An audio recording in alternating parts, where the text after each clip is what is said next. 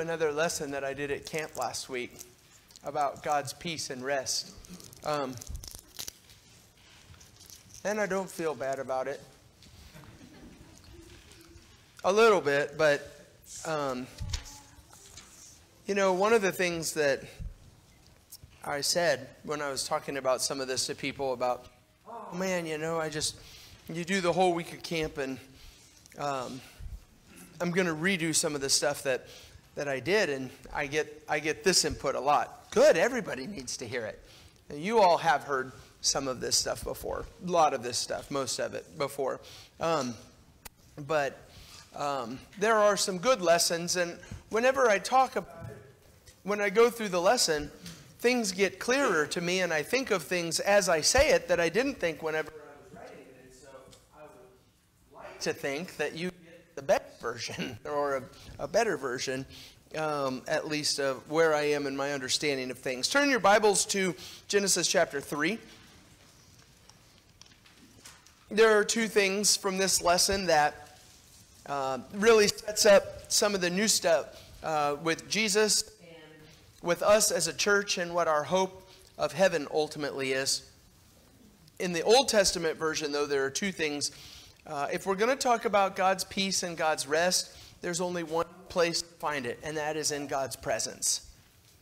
That's it. There is no peace and rest away from the presence of God. It is being in the presence of God that is the peace and the rest that we're looking for. And when I say rest, I'm not just talking about laying down and taking a nap like I did this afternoon. I'm talking about the rest in your soul that the entire world is looking for and craving right now. The peace in your heart. It is only found in the presence of God. So that's number one. I want to show you that. And this is really the bigger part. And it wasn't until I actually did this lesson and listened to myself that I figured I didn't really quite hammer the right point at camp, thinking through some of this. And so I'll try to do better with that with you all tonight. The first point is the peace and the rest that we're looking for are only found in the presence of God. The second thing is there is no presence of God in the presence of sin. Sin is the enemy. Sin is the thing that says you can no longer be in the presence of God. And so we'll see the example in the Garden of Eden and the tabernacle and the temple. We'll look at those three examples tonight.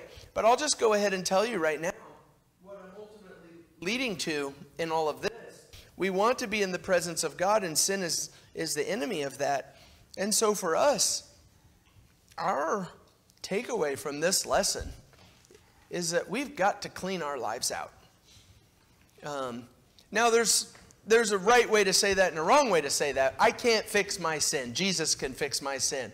And He can forgive me, and there's nothing I can do about my sin and the mistakes that I make. But I got to stop. We've got to stop the sin. Whatever the sin in our life is, that is the ongoing, continual problem, that is the thing that keeps us from the presence of God. And that's got to get cut out. We got to get serious about saying, if we're really after this peace and rest, and we're really after the presence of God and being in the presence of God, we got to get serious about getting that sin out of here. However we do it and whatever we have to do. I think you talk about the serious level of this. This is what Jesus was saying.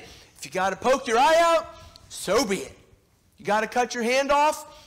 The message is, this is a serious conversation, and we got to get serious about it. So let me show you what I'm talking about. I know that you all have heard this a lot. It's a major theme through the Bible.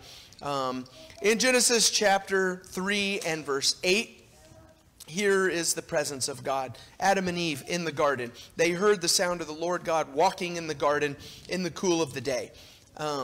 So that idea of God walking in the garden, walking in the presence of man, that is what makes the Garden of Eden the Garden of Eden. It's not the trees and the fruit and the river. It is the fact that this is where God is. This is the place where God walks among man. And so you've got the presence of God in the garden. We looked at this earlier this morning in Genesis chapter 5. The idea of being and living and walking in the presence of God is the thing that we're after. So we talked about Enoch in chapter 5, verse 22, and also verse 24. Enoch walked with God. Enoch walked with God, and he was not, for God took him. So he's not living like everybody else lives. He's walking with God. He lives in the presence of God. He lives with the presence of God. And because of that, he doesn't die like everybody else dies. Turn over to Leviticus 26. You can see, I think, a really good example of this. In Leviticus 26, this is the blessings and the curses. So it starts in verse 3. If you will do the things that I told you to do, then you'll be blessed. But listen to the way that God says it. Verse 3. If you walk in my statutes, it's live your life. It's walk with me. If you walk with me in your life, then you're going to be blessed. Verse 14, but if you will not, then here are all the curses that are going to come upon you. Look down at verses 11 and 12. This is if you walk with me, this is the end of it. I will make my dwelling among you. It's the presence of God. If you walk with me, we can be together. I will make my dwelling among you, and my soul shall not abhor you. And I will walk among you, and will be your God, and you will be my people. So there's the presence of God, and the presence of God is just intimately connected to, if you're going to walk with me, you have to walk in my ways. You can't walk with me and be in my presence and do all of that stuff out there. If you're going to do all that stuff out there, then you got to go out there. There's a funny thing. Look in your Bibles. I guess we won't look at this one yet. Sorry, I'm jumping the gun a little bit. Genesis chapter 3 talks about Adam and Eve, who were with God in the Garden of Eden, but sin came to creation. Verse 23, this is the last part of the story. Therefore, the Lord God sent him out from the Garden of Eden to work the ground from which he was taken. He drove out the man, and at the east of the garden, he placed a cherubim and a flaming sword that turned every way to guard the way to the tree of life. So, example number 1. What a great blessing to live in the presence of God and to live in the rest and the peace that God intended from the start. But sin came into the world, and sin was the thing that said, no, you can't do this anymore. You got to go out into the cursed world now. You can't live with God, in the presence of God, in the presence of sin. So there you go. Example number 1. We'll do the same thing 2 more times. Turn over to Exodus 25. This is the story of the tabernacle. And with the tabernacle, you see the idea of God saying to Israel, hey, it's been a long time since the Garden of Eden, but I want to come back to live with you, to be in your presence. And so God gives Israel the 10 Commandments, the law in Exodus 20. And then in 21, 22, and 23, he says, these are the laws that you as Israel, that you live according to my word. Here are the laws. He gives it to them. And then you come to chapter 25, and the whole rest of Exodus, well, except for the golden calf incident, which kind of falls in the middle, but the whole rest of Exodus is, now God has said, come out of slavery. Now you're people. You're my people. I'm your God. You're my people. We're going to be together. Here are my laws. Live according to my ways. Walk in my ways. And then in 25, he starts this, and I want you to build a house for me. The tabernacle, a tent. And the idea here is, you're going to be my people. You're going to walk in my ways. So I'm going to live in your presence. I'm going to be with you. 25 and verse 8. Let them make a sanctuary that I may dwell in their midst. Jump to the very last verse of the book of Exodus. Not quite the last verse. Chapter 40, verse 34. They build the tabernacle. They do everything that God told them to do. As you're reading through this last section, it's really hard to miss And they did all that the Lord commanded. They did everything that God said, exactly like God said to do it. And here is the end result of him coming. Then verse 34, the cloud covered the tent of meeting, and the glory of the Lord filled the tabernacle. And Moses was not able to enter the tent of meeting because the cloud settled on it, and the glory of the Lord filled the tabernacle. I'm going to ask that you, that's worth highlighting in your Bible, by the way, but I'm going to ask that you will remember that. Here, the people have built God's house, and God's glory, his presence, has moved into that house. Now he's there. He's present among the people. You're going to see that again in the temple, but you're going to see it in the New Testament. And I think that I'm going to do that lesson. I'm going to combine 3 more lessons for next Sunday morning. I think that's what I'm going to do.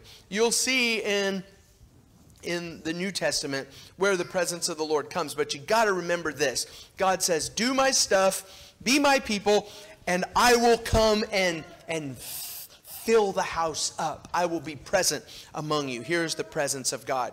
Okay, the funny thing. Turn to Deuteronomy 23. As we're going through Deuteronomy 23, we're going to start reading in verse 12. And I want you to imagine what these verses are like reading them out to 200 kids. Super good time. I'll tell you, this falls into my great passion and love for potty humor that Becky just loves about me so much, especially when I share that with the children. She just really enjoys that whole thing. And there is some of that here. But before we read it, I want to tell you something. It's funny. I treat it a little bit like potty humor, like you could laugh about some of these things. But there is a real lesson here. There really is. There is a real lesson that's very practical and very real, worth paying attention to as you read through this. So God lives in the presence of Israel. Here is the camp of Israel, and here's the tent where God lives. And so with that in mind, start Deuteronomy 23 and verse 12. It says, you shall have a place outside the camp, and you shall go out to it, and you shall have a trowel, that's just a shovel, a little shovel with your tools, and when you sit down outside, you shall dig a hole with it and turn back and cover up your excrement. So go outside the camp to go to the bathroom. It seems like just good, decent society rules. Like we don't have bathrooms set up, you know, like a state park. Here's a bathroom set up.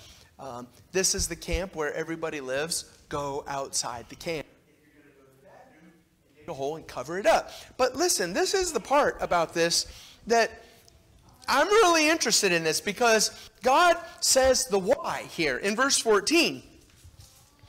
Why do this? Because the Lord your God walks in the midst of your camp to deliver you and to give up your enemies before you. Therefore, your camp must be holy, so that he may not see anything indecent among you and turn away from you. And so this is the potty humor part of this that I say it, and I say it a little bit funny, but I mean it's right from the Bible. It's real. God says, take your poop out there. Because I'm walking around you in here. But, you know, apply the concept and apply the picture to our lives and to what it means to be holy and what it means to be God's people. And here is God living in our midst, and this is what it means to live in the presence of God. You can't have foul stuff sitting around your life that God's going to step in. You take the foul stuff and you drop it out there and you leave it out there because it doesn't belong in the presence of God. If God is present among us, then the unclean things in our lives can't be present among God either. That's the point. That's what the picture is going to, and it's a physical picture of going to the bathroom, but it's figurative for what we should be thinking about sin in our lives. If God is going to be present among us, we got to get that stuff out. It cannot be present in our lives in the place where God is. 1 Samuel chapter 4, we'll go over and read some there. In 1 Samuel chapter 4, in verse 12, Israel did not do what God told him to do. He was patient and he hung with them for a little while, but they didn't. In verse 12, Israel is out fighting against the Philistines, and they've just lost the battle. So here comes a runner to tell Eli, the priest, that Israel has just lost the battle, and worse news even than that. Verse 12, a man of Benjamin ran from the battle line and came to Shiloh. That's the part I want you to remember. And I'll say this, just about this real quick. I don't know about you, and when you read the Bible, what you think of and what things, there are some things, the Garden of Eden. That's a major part of what I think about the Bible and words that I know and things like the tabernacle, the temple, the church. There are some things that we're just really, really familiar with and that we know. And the more I read through the Bible, the more I think Shiloh should be one of those things. Shiloh is the place where the Ark of the Covenant lived, and it's the place that we're reading about right now. A man of Benjamin ran from the battle line and came to Shiloh the same day with his clothes torn and with dirt in his head. And he arrives and he talks to Eli. Let's see, verse 17. I don't want to read the whole story. Verse 17. He who brought the news answered and said, this is what has happened. Israel has fled before the Philistines. There's been a great defeat among the people. So, piece of news number one, we lost the war. We got destroyed by the enemy. Piece of bad news number two, your two sons, Hophni and Phinehas, they're dead. Your kids are dead. They lost too. Bad news, piece of bad news number three at the end of this. And the ark of God has been captured.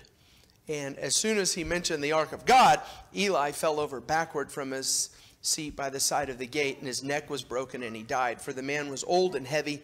That one, the presence of God. God said, I'm going to be with you, and I'm going to be in your midst, and I'm going to be your God, and you're going to be my people. And Eli knew exactly what was going on here. God's gone. We sinned, and God left, is the point. Jump down at the end of this section of verse 22. This is, I guess we could start in verse 21.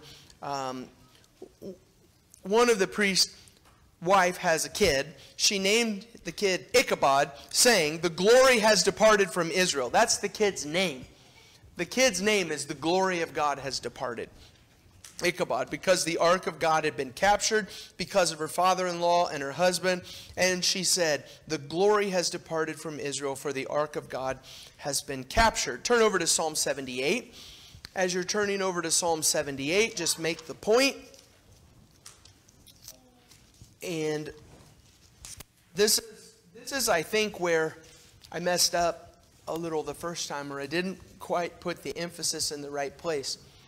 Don't think for 1 second that you can continue in sin and that God's just going to overlook it and his presence is just going to continue to dwell among you or among his people. There is no presence of God in the presence of sin. And so this story is telling us the story of Israel would not walk in God's ways, and so God left. He left the people to be on their own. In Psalm 78, verses 56 through 61, that's what this is about. Israel tested and rebelled against the Most High God and did not keep his testimonies, but turned away and acted treacherously like their fathers. They twisted like a deceitful bow. I was thinking about that with the Olympics things. I've only seen a couple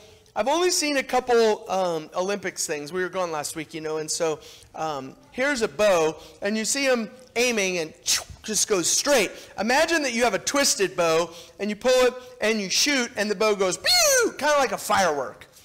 The bow the arrow just goes wild. whenever you shoot it. That's the picture that we're talking about here. They twisted. Israel twisted like a deceitful bow, and the things that are supposed to go straight don't go straight anymore with them. In verse 58, they provoked God to anger in their high places. They moved him to jealousy with their idols. And when God heard, he was full of wrath, and he utterly rejected Israel. He forsook his dwelling at Shiloh, the tent where he dwelt among mankind, and delivered his power to captivity, his glory to the hand of the foe. God says, if you're going to continue to walk in sin, I'm out of here. I'm not going to live in the presence of sin. Example number 3, 1 Kings chapter 8. We'll just read a few more passages. In 1 Kings chapter 8, this is the story of Solomon's temple, and Solomon has built it by this part. And chapter 8 is when everything's done. They take the Ark of the Covenant, they move it into the temple. And some of this language ought to sound really familiar to you because it's almost exactly like what happened with the tabernacle. Verse 10, when the priest came out of the holy place, a cloud filled the house of the Lord, so that the priest could not stand and minister because of the cloud, for the glory of the Lord filled the house of the Lord. So here's a really good message. I'm not hammering this message as much as the other one, but one really good message is that God doesn't say in the Garden of Eden, well, you blew it and you never get another chance. The story of the Bible is chance after chance after chance after chance, and God says, okay, well, let's try this again. And Israel does not walk with the Lord, and they sin, and God leaves. But then God says, let's try it again. And so here he is with the temple. It's his mercy, and it's his grace, and it's his patience and long-suffering, all of these things. Turn over to Jeremiah 7. Jeremiah says something about this. In Jeremiah chapter 7, the prophet is talking to Israel about how they are not walking in God's ways, and he's saying to them, guys, God has done this before, and he's going to do it again unless we get our stuff figured out. You can't just continue to live in sin. In Jeremiah 7 and verse 12, go now to my place that was in Shiloh. Remember that? Go to that place that was in Shiloh, where I made my name dwell at first, and see what I did to it because of the evil of my people Israel. And now, because you have done all these things, declares the Lord, and when I spoke to you persistently, you did not listen, and when I called you, you did not answer. Therefore, I will do to the house that is called by my name, and in which you trust, and to the place I gave to you and to your fathers, as I did to Shiloh. And I will cast you out of my sight, as I cast out all of your kinsmen, all of the offspring of Ephraim. God refuses to live in the presence of sin. So God's peace and God's rest, that thing that you're after. This is the way that I defined it to the kids. You know the opposite of peace and rest? It's this. I don't know any other way to describe it with words. That's the thing that you feel in your soul when you don't have it. And the opposite of that is the peace and the rest and the sense of contentment that only comes in the presence of God. But here's the thing. There is no presence of God in the presence of sin. And the practical message for us is we better get serious about taking care of sin. It can't be in our lives. And it can't be in our congregation. It's out there, and there's nothing we can do about it except teach those people about forgiveness through Jesus and hopefully bring them in. But it can't be in here. This is at least what we're shooting for. Look at Haggai chapter 1. I read this a little bit ago when I did Haggai, and I told you I really, really enjoyed my study of Haggai. Haggai 1, I'm going to read verses 4 through 6. God left the temple. You can read about that if you want, if you're taking notes and you want to have notes to follow along with this theme. It's Ezekiel chapter 10 and 11. God, there's a picture. Ezekiel has a vision in Ezekiel 10 and 11 of God getting into his chariot, and he drives out of the temple and he leaves away from Jerusalem. And so Israel sent into captivity, and God gives them another shot, and they come back, and we've been talking about that with the restoration, with Ezra and Nehemiah and all these things. Haggai chapter 1 and verses 4 through 6. Here's what Israel did. They did not get busy building God's house to live in God's presence. And so in verse 4, is it a time for you to dwell? Is it a time for you yourselves to dwell in your paneled houses while this house lies in ruins? We're all focusing on our own stuff and trying to build up our own lives and trying to fill those lives with things that are going to give us a sense of peace and rest and contentment and happiness, while the presence of God in the place where he lives just goes completely neglected. Verse 5. Now therefore, thus says the Lord of hosts, consider your ways. You have sown much and harvested little. You eat, but you never have enough. You drink, but you never have your fill. You clothe yourselves, but no one is warm. And he who earns wages does so to put them into a bag with holes. So here's what I'm trying to do. I'm trying to fill up my life with all of my own effort. And I got a bag, and I'm going out and I'm working, and I'm surrounding myself with people that I think are going to fill the God-shaped hole in my heart. And I'm going through all of these efforts, and I got even the meditation app on my watch to have some rest and some peace in my life. And it's like collecting money, and I'm putting all of this money into my bag, but the bag has holes, and it all just keeps draining out and going away, and it never fills up.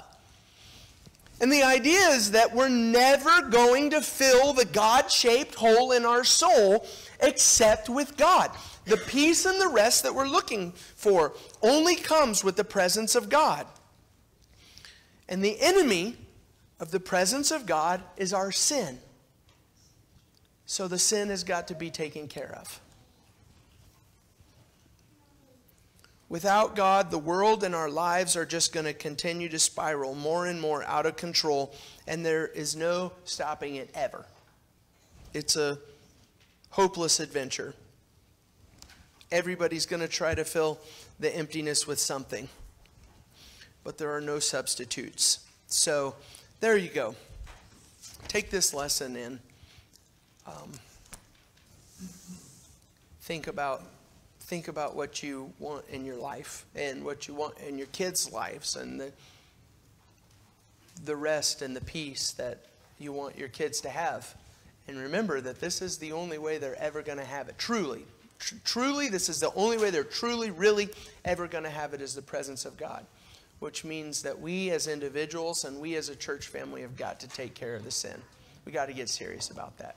I don't have any one specific thing in mind. Don't come up after the lesson and be like, "Ooh, sounds like you really think." I'm not targeting any one sin. I'm just saying sin is the thing that ruins everything, and we got to get serious about cleaning it up and getting it out. So, if you're here tonight and you're not a Christian, this is your opportunity. I think next Sunday morning we're going to talk about Jesus coming as the presence of God and what that means for your life. But I don't want to make you wait until next Sunday to think about that or do something about it. If you know about Jesus and how he offers forgiveness and fixes the problem of sin that we have, and that Jesus makes it so that we can actually continue to live in the presence of God, and you're ready to do something about that now, tonight, we would love to help you with that. Come forward, make your needs known as together we stand and sing the invitation song.